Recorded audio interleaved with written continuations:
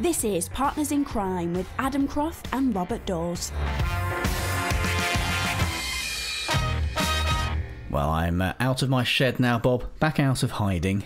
Well, you say that, you see, because after last week's wonderful rant, you on your soapbox at your most distinguished and articulate and verbose.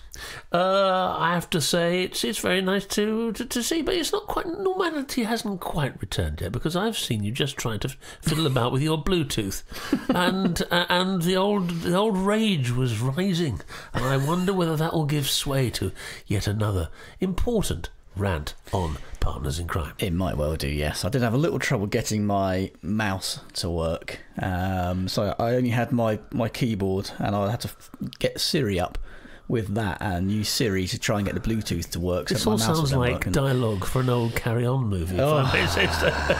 Technology. There we go. Why can't we just record this on cassette tape and post it out to all the listeners? Oh, those were the days. I can remember when those first came out, those old cassette players. They were an extraordinary thing. It was like the Polaroid Swinger. And as a child in the early 70s, I couldn't believe it. There was a microphone and you could hear your voice back. And I can remember I used to do DJing. Used to get those Top of the Pops records. We had Top of the Pops records for listeners abroad. Top of the Pops was a very famous show showcasing all the hit pop songs of the 60s, 70s, 80s, and even into the 90s, I think. And there was a company that brought out records which were sort of covers for all these songs. So you used to get them. So you had all the latest songs, and you used to fill in the bit and make your own little sort of breakfast show. But as a teenager, of course, it wasn't breakfast. It was more like sort of mid-afternoon after you crawled out of bed. But there we are. So there we are. There's a little bit of nostalgia for those who like to engulf themselves in such things. Well, the rant did seem to work. Did it? Well, yeah, we had. It certainly impressed me. We did have some interaction from listeners off the back of that. Tracy Tonkinson on YouTube said, Adam and Bob, thank you for your support of those of us in the indie publishing world. I suspect that, like the music industry before it, the trad publishers are panicking a little that they will be obliterated by indies. As you said, Adam, it's a bit head in sand and a little sad that the festivals and associations are not more welcoming to indie authors. That basically sums up literally all of the communication that we had was along those lines, was very supportive and agreeable. Well, that's nice. Did we get any response from publishers? No. Or traditionally published authors at all? No. I mean, only supportive. Oh, that's nice. Alison Waterfield said, Adam can defend my corner any time. That was a damn good discussion on this week's Partners in Crime. Tune in, the mystery will be revealed, etc, etc. Dharma Kelleher said, love your latest episode talking about indie authors. My first 2 books were pubbed by one of the big 5. I then opted to go indie because I was doing most of the marketing anyway, which is something we hear all the time from traditionally published authors. Well, that's very good. So who needs Brexit when you've got Croft on his soapbox? That's what it comes down to, and good. It was a good week for interaction. I also managed to get the Partners in Crime emails working again, and realised actually we had quite a few emails from people over the last few weeks which we hadn't been able to see. Hello to Amber Rush, who emailed us a couple of weeks ago, actually, saying, absolutely love your podcast. Been listening to it from the start and have read all of your books. Don't know what I would do without the recommendations and the most amazing Kobo discount codes. Hope Bob enjoys Oxford. It's a beautiful place to live in. Hope you both enjoy the Ampthill Literary Festival. Would have loved to have been able to go, but doing an event with the police. Oh, Amber. Thank you very much, Amber. How nice. That's lovely of you to... We hope you get released soon. Yeah. Oh, that's great. Amber Rush, right. That's a great name, isn't it? That sounds like a novelist's name anyway. Should be, yeah. The new best-selling novel by Amber Rush. Rosemary Valdez said, Adam and Bob, we are watching here on Netflix The Fall, one of the most dark, frightening crime psychological thrillers we've ever watched. I highly recommend this, but it's definitely not for the faint of heart. You've probably seen it in the UK back in 2016 or so. D.S. Gibson, Gillian Anderson, is called into Belfast to help solve a notorious serial killer, played by Jamie Dornan, and takes you through the lives he has slowly destroyed, from the victims, their families, and the police themselves. I understand it won an Edgar Award. P.S. I can only watch in small bursts because it is so dark. Great acting from all the actors. Yes, that's a very good recommendation. That got very well received over here. And now, obviously, thank you very much, Rosemary, worldwide. Yes, that's Netflix The Fall. Thank you to Rosemary Valdez for that. David Lum got in touch a couple of times. Hadn't understood, neither had we, that our emails weren't working, and wondered why we hadn't read out any of his messages. We talked about the Ampthill mystery a couple of weeks ago, and last week mentioned that was to do with the book Masquerade, which David guessed. Well done, David. And also had an extra guess that it might stem from King Henry VIII's wife, Catherine of Aragon, whose crown is buried on the Ant Hill, which became Ampthill, apparently. It did. That's because we are on a green sand ridge. Yeah. There we are. All our houses are built on sand. You laugh. It's true. So yes, David got in touch a couple of times. He said also that he loves listening to our good selves wittering on and occasionally talking crime fiction, and he thinks the CWA should be open to independent authors and not just the big names. Oh, wow. So yes, completely in agreement with you there, What's David. That one at the top? We'll get on to that in a minute. One by one, hang on. Getting impatient now. He's got the full Star Trek Enterprise board in front of him now, you know. And yes, God, there are quite a lot, aren't there? We also heard from Maria Simons, who you very kindly and unexpectedly gave a mug away to on last week's show. Well, no, I gave it in full knowledge of what I was doing, and it was very well deserved, Maria. She said, "Hi, Adam and Bob. I'm thrilled to be a winner of a much sought after, fabulous Partners in Crime mug, especially as I'm very new to crime reading. So new, in fact, I've read one crime novel. That is thanks to you two. I found. Bloody hell, I'm doing good today, aren't I? Yeah, that's I'm doing brilliantly. That's it. You've got to get that denture. More green tea needed. Just in the right place, otherwise it really doesn't work. Maria says, I found your podcast on YouTube a few months ago and gave it a listen, as I was toying with trying a crime novel, and you inspired me. My sister had passed one of them on to me from another local author and found surprisingly that I enjoyed it. I've since purchased one of yours, Adam, tell me I'm wrong, and look forward to reading it while sipping tea from my authentic Partners in Crime mug. And then I'll purchase one of Bob's. So you see, Adam, your tenor may get back to you in dribs and drabs of royalties." Yes, my book's called You Were Wrong. So that's very nice. That's very positive, Maria. And somebody's first crime book they buy is exciting, mine, isn't it? Yeah. Someone's got the whole of the genre, the choice of everything, starting from the beginning. I mean, what a great journey. We hope that's going to be for you. Yes, yeah, it's an exciting time, isn't it? To be discovering crime fiction. And yes, the one at the top was they want to send us a book. So. Oh right, okay, fine, okay. Yes, happy to receive a book. Thank you very much. We'll do that.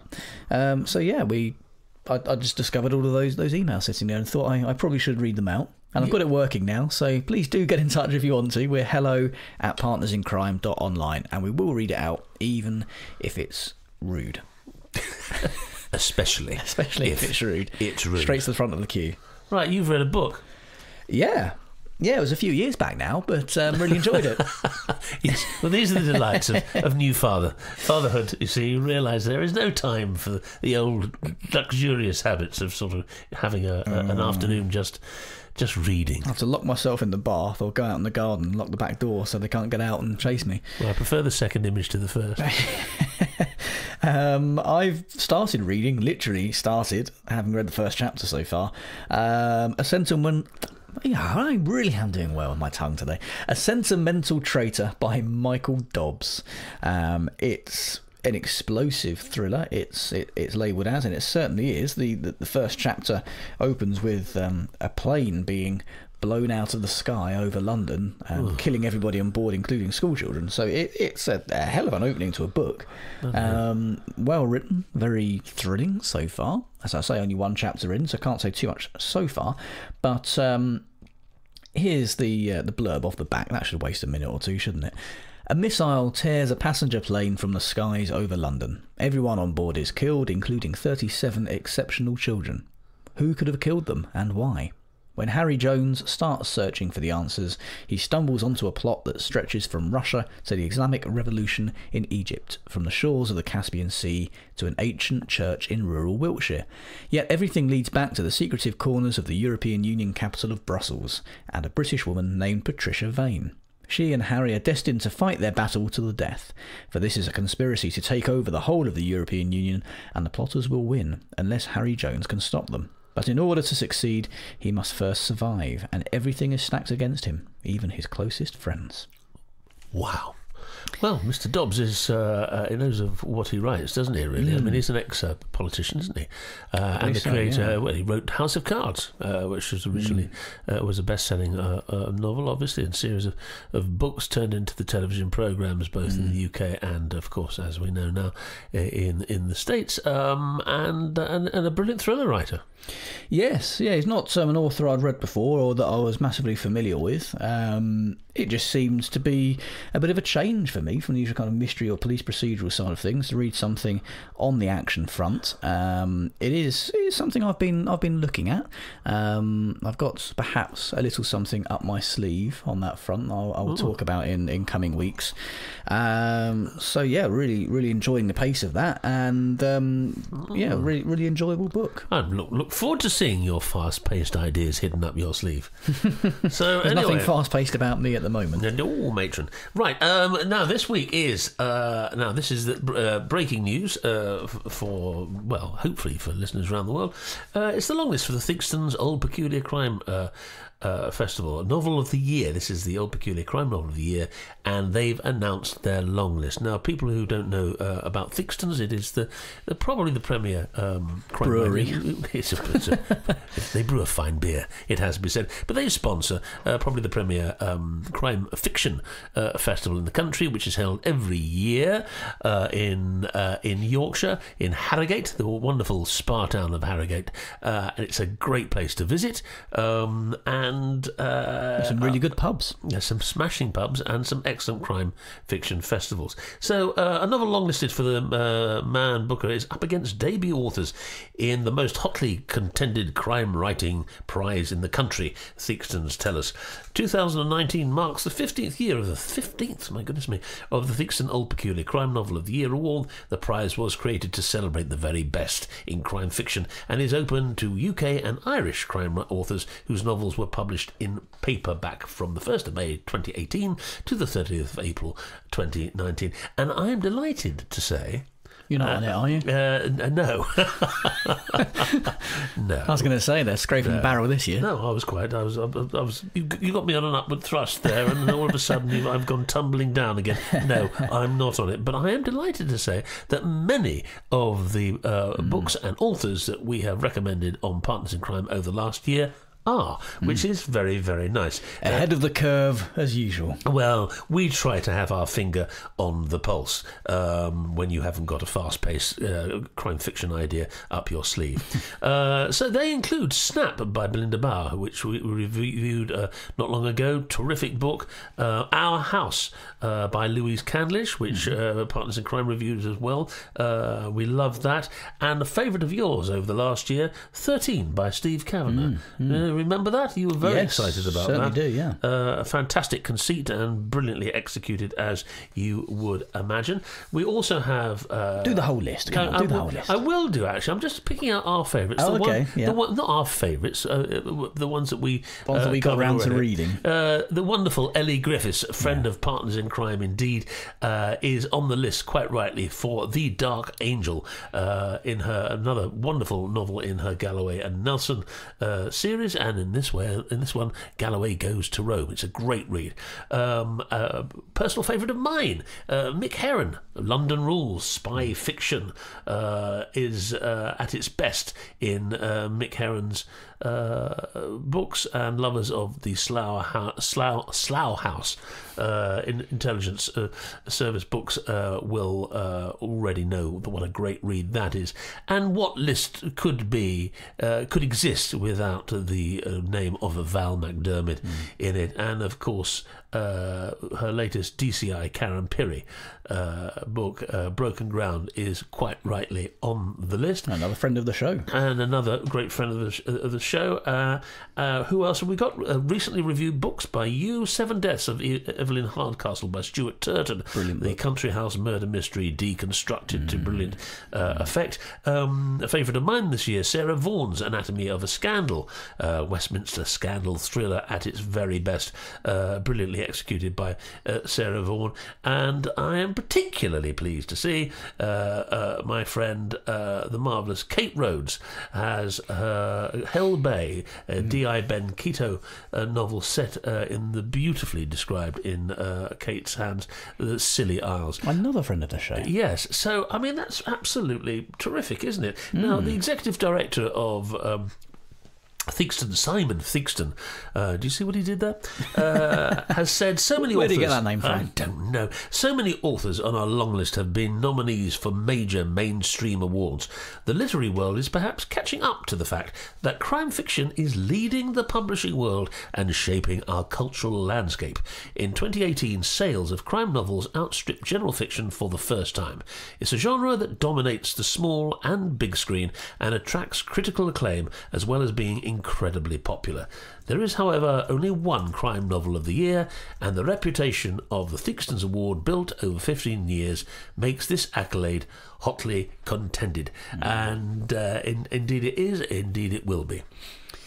Yes, it's a cracking list. Shall I do it? Yeah, off you go. The long list in full is Da, da, da, da, da, da. in at number 25 this week. It's Snap by Belinda Bauer, Our House by Louise Candlish, 13 by Steve Kavanagh, in at number 13, Wildfire by Anne Cleves, This Is How It Ends by Eva Dolan, Taking You In by Sabine Durant, that's in at number 27 this week, Need a coffee. The Dark Angel by Ellie Griffiths, London Rules by Mick Herron, Broken Ground by Val McDermid, The Quaker by Liam McIlvanney, The Way of All Flesh by Ambrose Parry, East of Hounslow by Karam Rahman, Hell Bay by Kate Rhodes, Salt Lane by William Shaw, The Chalk Man by C.J. Tudor, which is on my list, I have to read that, The 7 Deaths of Evelyn Hardcastle by Stuart Turton, Anatomy of a Scandal by Sarah Vaughan, and Changeling by Matt Veselovsky.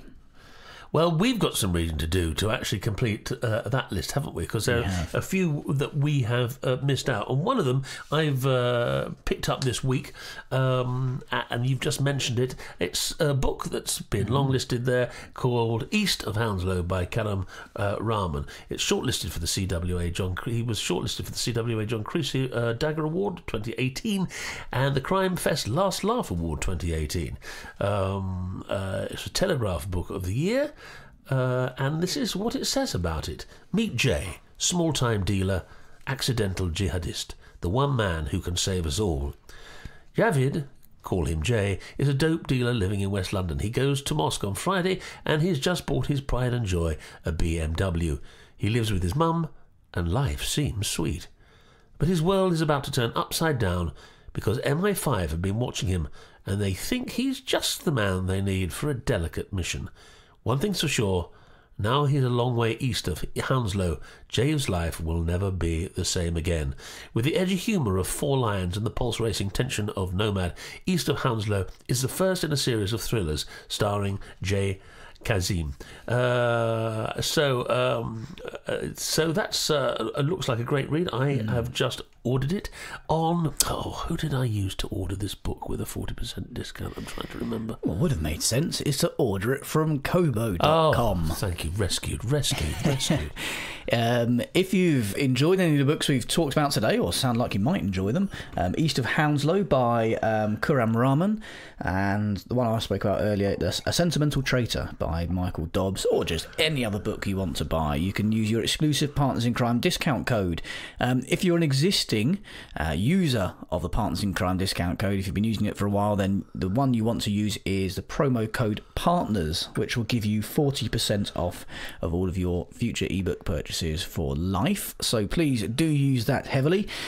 If you're a new listener to Partners in Crime, or if you've not yet claimed your discount, then use the promo code CRIME at the checkout and you'll get 90% off of your first ebook purchase. You don't need an e-reader, by the way. You don't need to have a digital fancy whajamadoo, whatever you're listening to us on now.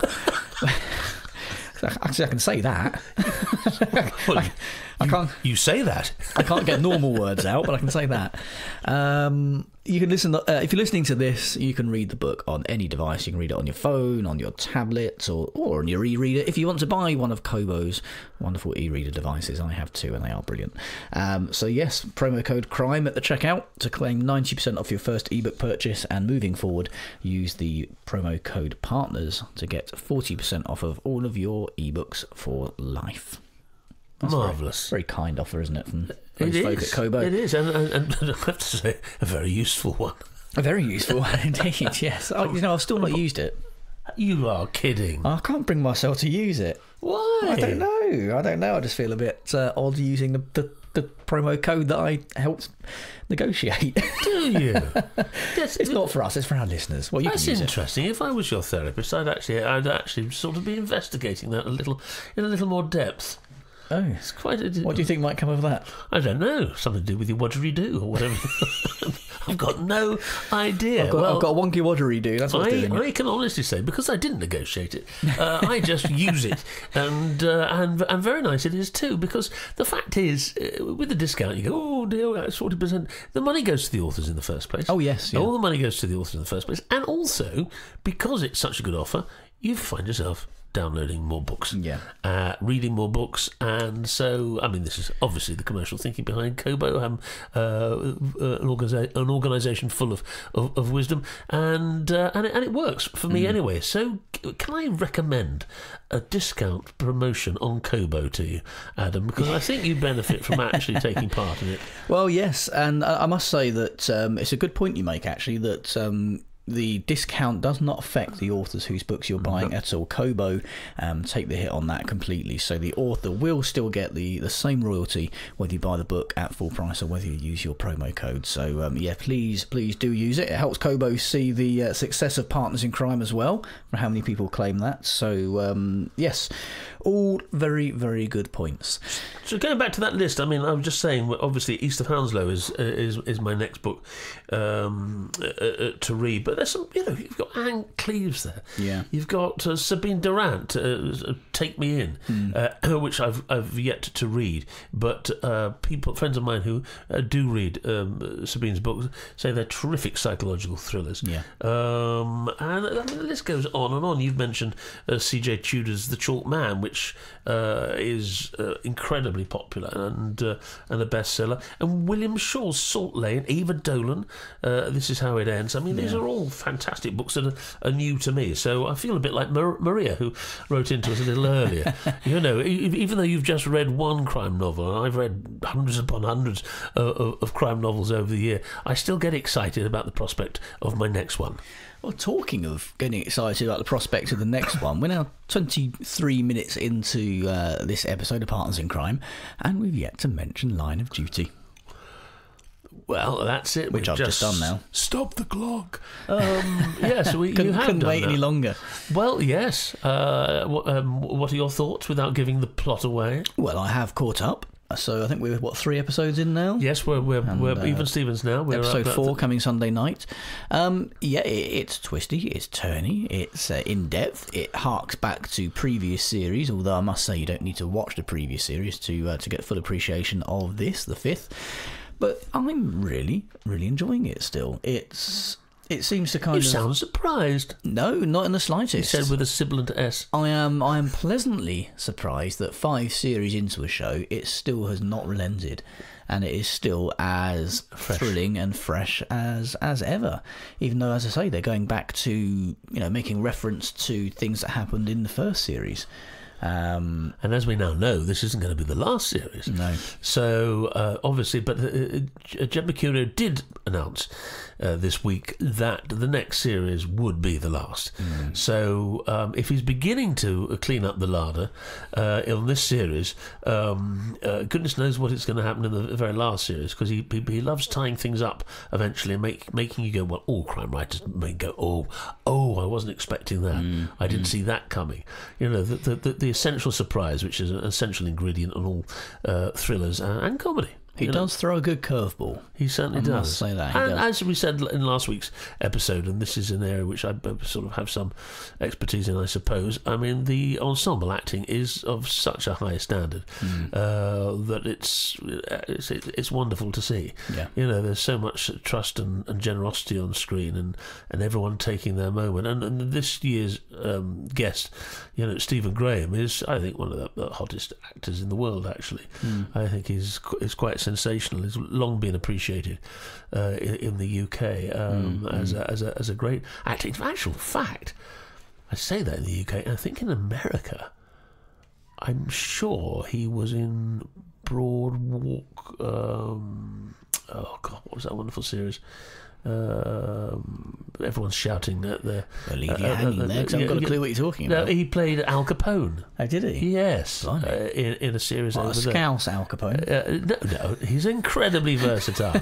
Anyway, show me a saw Scouse that on this week's. Show me a Scouser that can't do a good American accent. Well, we saw his London accent on this week's episode, didn't we? Oh, he's good. I mean, he's good, and he's terrific. And Adrian Dunbar, the rest of them, I mean, the whole crew. And I think it's a superb series, and we'll keep you tuned. There must be people around the world listening to this and say, "Oh my God, they're going on about it again, and we can't even see it." You can. It's on Netflix. Don't know if Series 5 is yet, but Series 5 isn't. Yeah, probably BBC Worldwide. You can probably find it somewhere around there. But yeah, do hunt it down. Well, I take back that apology. If you're not watching it, you're mad. But do let us know what you have been watching, what you have been reading and listening to. We read out a few emails from people there who are giving out their recommendations of what they've been watching and reading. We do love to hear what's not just what we found ourselves, but pass on your recommendations. Let us know what you've been watching, what you've been reading.